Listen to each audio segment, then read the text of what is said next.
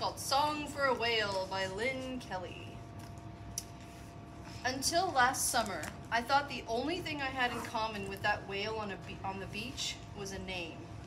I sat with Grandpa after collecting shells and driftwood scattered along the shore and wildflowers from the dunes. The shells and driftwood were for Grandma, and the flowers were for the whale. Grandpa had asked how school was going, and I told him it was the same, which wasn't good. I'd been at that school for 2 years and still felt like the new kid. Grandpa patted the sand next to him. "Did you know she was probably deaf too?" He signed. I didn't have to ask who he meant. The whale had been buried there for 11 years, and my parents had told me enough times about what happened that day. I shook my head. I hadn't known that, and I didn't know why Grandpa was changing the subject. Maybe he didn't know what to tell me anymore about school. The whale had beached herself the same day I was born. When she was spotted in the shallow waters of the Gulf, some people stood on the shore and watched her approach. My grandma ran into the cold February water and tried to push her away from land, as if she could make a 40-ton animal change her mind about where she wanted to go. That was really dangerous. Even though the whale was weak by then, one good whack with a tail or a flipper could have knocked Grandma out. I don't know what I would have done. Jumped in like she did, or just stood there. She wasn't born deaf like we were. Grandpa continued. The scientists who studied her said it had just happened. Maybe she'd been swimming near an explosion from an oil rig or a bomb test. When Grandpa told a story, I saw it as clearly as if it were happening right there in front of me. His signing hands showed me the whale in an ocean that suddenly went quiet.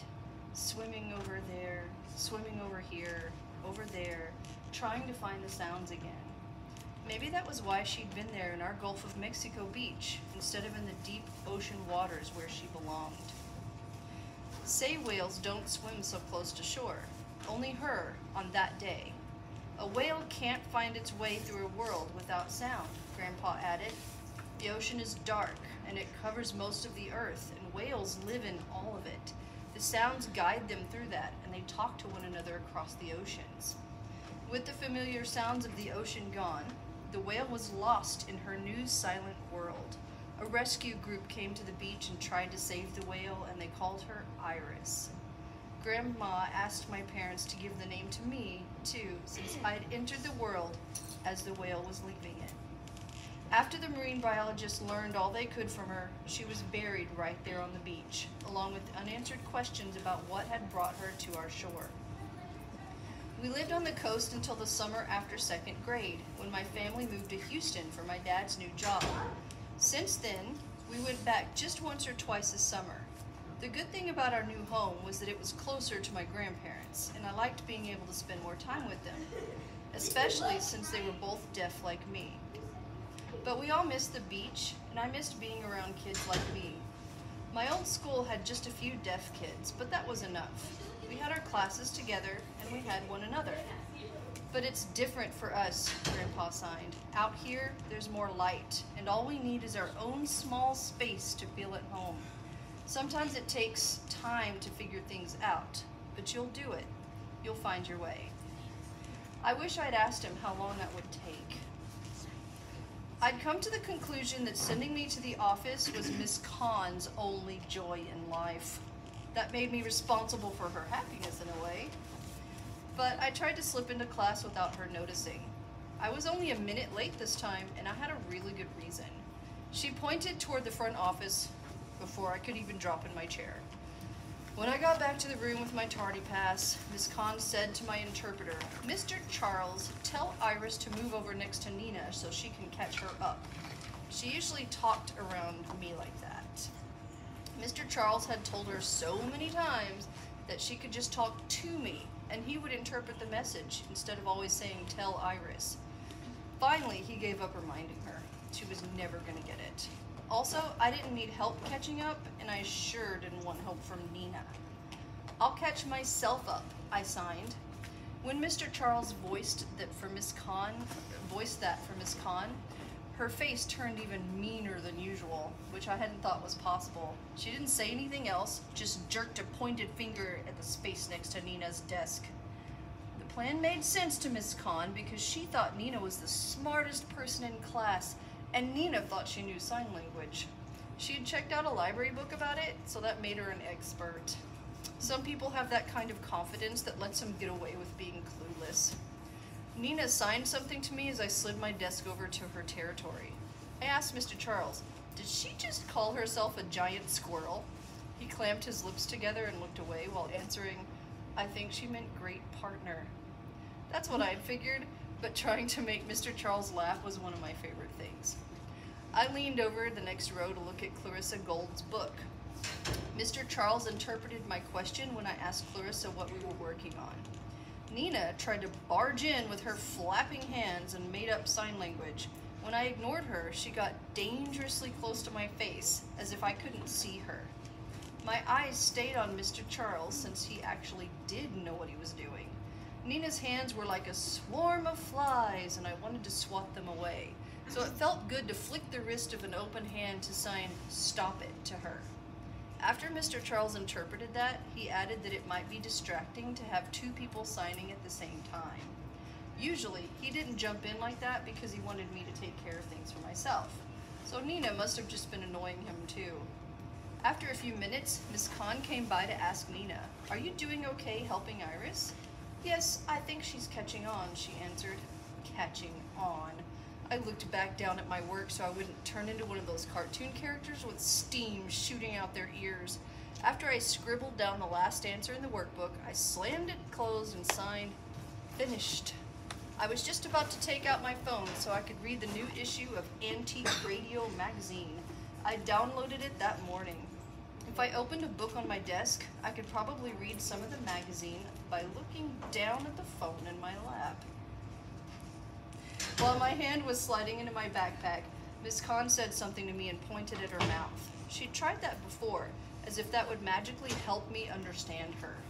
One night at dinner, I told my parents, "Hey, I'm not deaf anymore. Miss Kahn pointed to her lips while she talked, and everything was perfectly clear. Can't believe y'all never thought of that." On the first day of school, Miss Kahn tried to hold Mr. Charles's hand still to force me to read her lips instead of watching his signing. I didn't catch what Mr. Charles said to her, but she let go of his hands like she'd touched a hot stove and didn't ever try that again. We ignored the lip pointing, and Mr. Charles interpreted what Miss Kahn said. I'd have to redo my poetry assignment from last week. That didn't make any sense. The poem I turned in was good. When Miss Kahn returned with my paper, she looked like she'd just bitten into a sour pickle. A normal expression for her, but right then it looked like she was smelling something really bad at the same time she was biting that pickle.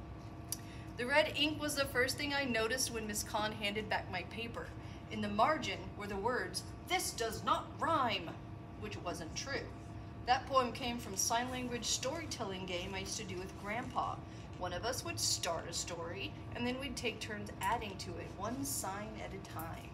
The trick was our hands had to keep the same shape for the whole story. Like if we started out with a closed fist, every sign for the rest of the story had to be made with a fist too. We'd go on and on like that until one of us couldn't think of something to add without breaking the handshake rule. My favorite story started with a tree full of leaves. A leaf blew away with a gust of wind and then landed in a river, floated down a stream, and then onto a bank. It ended with a bird swooping in to grab the leaf to add to her nest in another tree. We told that story with our hands open, like the number 5, the whole way through. It didn't look the same on paper. Paper is flat, so I couldn't use all the space above and below and around it that I needed to tell the story right. And the words in English don't have the same shapes they do in sign language. But here's how it looked when I wrote it down. Leaves waving, blowing, twirling, flowing current, land on a riverbank. Mother bird grabs the leaf and builds a new nest. Sure, it didn't rhyme that way words in English do, but I thought maybe it would be okay to turn it in if I explained all that. At the top of the paper, I'd written a note about the poem. I wonder if Miss Kahn had even read that part. A red line crossed through the poem, ruining it. I took out my own red pen and glared at Miss Kahn. Below her, "This does not rhyme" message, I wrote, "It does to me." Ever since Grandpa died, I wondered if he could still see me, if he was still with me in some way. Right then, I hoped more than anything that he was nowhere near me. I didn't want him to see what Miss Kahn had done to our story, to us. Everyone turned and looked at me as I crumpled the paper into a ball. Nina held her finger to her lips, as always, like it was her job to remind me that things made noise and that I wasn't supposed to do any of them. But I did not throw the paper at her face. I flung it across the room where it landed in the trash can, followed by the tree, and the leaves, and the river, and the bird with her new nest, all slashed to pieces by a red line. Oh. That was the end of chapter 2. I will tell you that this book continues on with a rebellious grandma, some parents who just do not understand, a whale that can't communicate, and Iris's plan to fix everything.